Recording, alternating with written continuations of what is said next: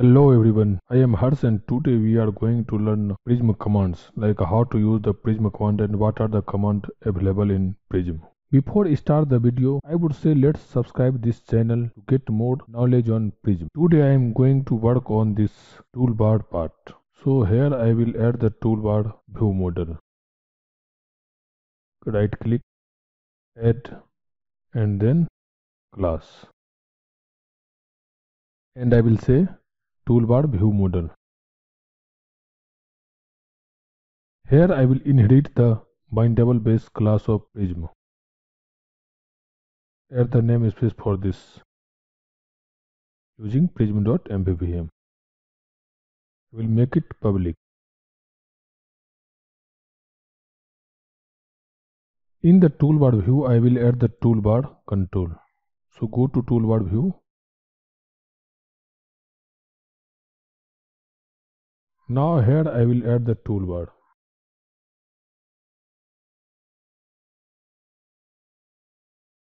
Toolbar tray, and then inside this we will add toolbar, and in the toolbar I want to add some button. I will add one button and I will set the content as open and then close it. Okay. Now let's run and see if this button is visible to UI or not. You can see here open button is here in the toolbar. So I will add command for this button. So now I will show you how to use the command. Okay, here I will add one command, or first I will add the constructor here. I will say public I command, then open command equal to new. We have delegate commands in Prism, so I will use the delegate command here, and I will add the namespace for this using prism.commands, and here also we have to add. Now here we have to pass two delegate, one delegate which will execute the actual function, and another delegate will decide if open command will execute or not. So let's pass the delegates. Here I will pass execute and then can execute. Okay, now let's create this. I will generate the method.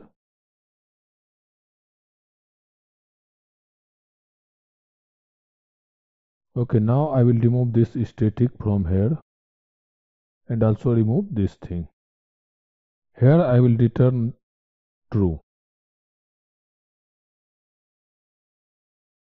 Means every time this command will execute, that's why I am returning true here. And here I will perform some operation, like I will show the message box. I will add the namespace for this using system.windows messagebox.show, and here I will pass the message open. Here I will say open command is executed. We have to instantiate this open command inside the constructor. Let's move it to constructor. I will add the getter here.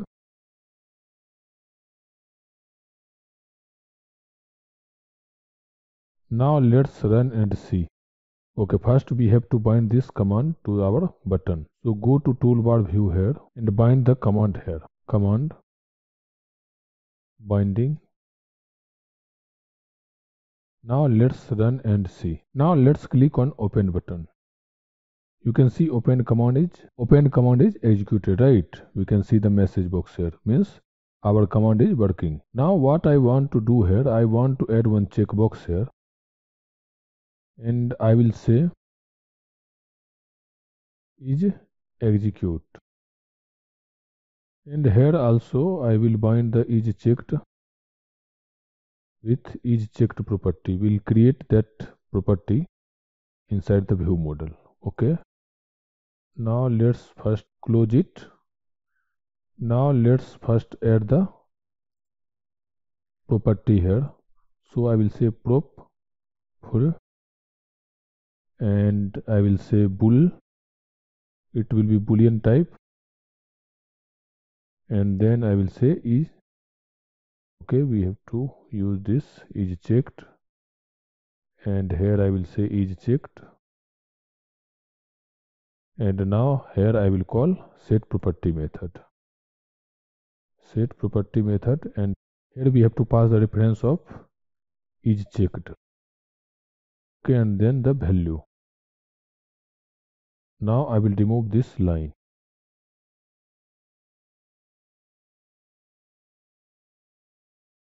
If you observe here, I have not implemented any iNotify property changed. Because bindable base class will have all these things, so I am using this set property method, which is just like a on property changed. Now what I want to do here, if this is checked button is clicked or checked, then only we want to execute this command. So here I will return is checked, means if it is checked, then this command will execute. Okay, and by default I will make it as true. Now if it is unchecked, it should not run our command, right? So let's run and see. Now if you see, it is checked. Now if we click on open, then this command will execute. And now I want to uncheck this. Now if we click this, it is not running, right? Now again check it, click on open, it will run. Uncheck, open, it will not run. If you observe here, we don't have that rectangle button to check it, or the checkbox, right? So how to fix that? Here I have to add this checkbox inside any layout panel. I will use stack panel here. Inside the stack panel, I will add this checkbox. Now let's run and see. Now you can see here, it is now showing. Now we can uncheck, we can see that tick mark is not there, means it is unchecked. Now click on open, it is not running our open command because it is false, right? So this is how we can use the command. Now we want to pass some parameter to our command. How to pass that? For that we have a generic command. How to use that generic command? Let's see. This is our view model. Here I want to pass boolean type. Okay. For that, here what I want to pass this. Where is that view? This one. I want to pass command parameter as command parameter, and then I will pass binding, and then I want this is checked property here, which is of type boolean, right? That's why here I have to make generic as boolean. Now here we need to make changes on this method. Like here also we have to say bool is checked. Now we can use this parameter here, and now it will work here. In the same way, we have to pass here as well.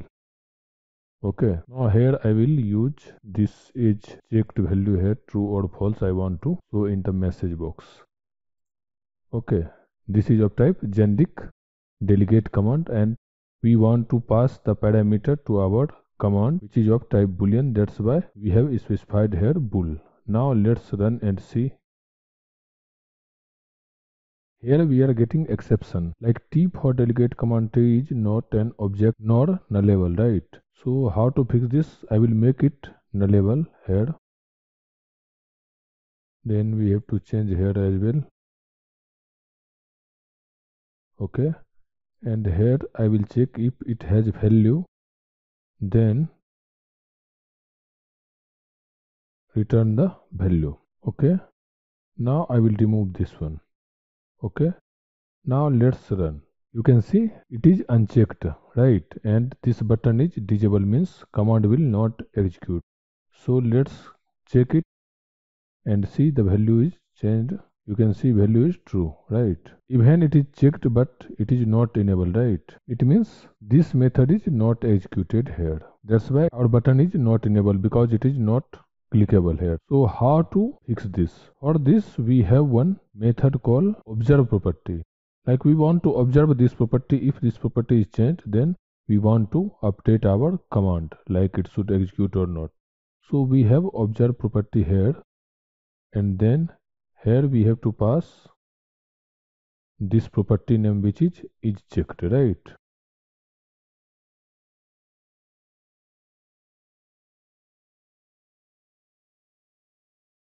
Okay, now let's run and see. This is unchecked. Now I want to check and let's see if this method is executing or not. I will click on it, check it. Now see, each checked is true, right?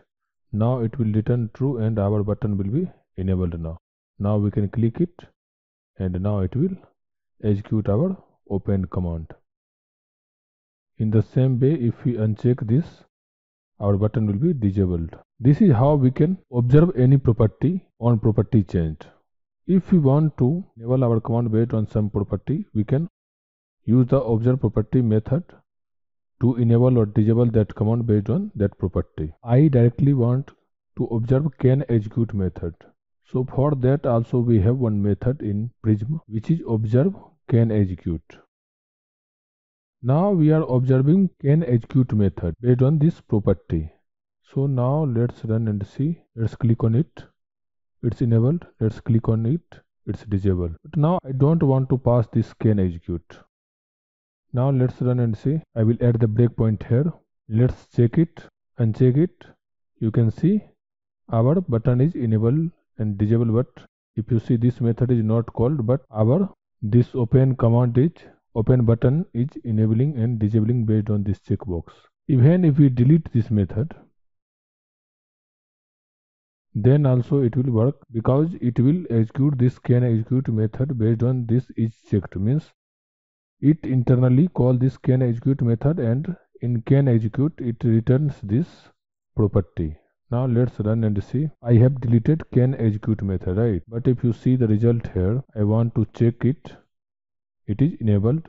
If we click on open, it will call that command, right? This is how ObservesCanExecute method works here. Like if we want to return some property from the CanExecute method and I don't want to create CanExecute method, so in that case we can use ObservesCanExecute method and we can pass this property so that it will call the CanExecute method and it will return the value based on this property. Write in comment which you would prefer. Now I will show without Prism how we are using the command. Let's see the implementation. You can see here in command video I have implemented iCommand interface and created WPF world command. And here you can see there we have action, functions and this event handler and all things we have to implement and write the code for all the function and action delegate. But here in Prism we don't have to write implementation for command. We already have the command which is delegate command and we can use as generic as well as non-generic. I hope you understand how to use the Prism command. If you found this video helpful, let's share with your friends.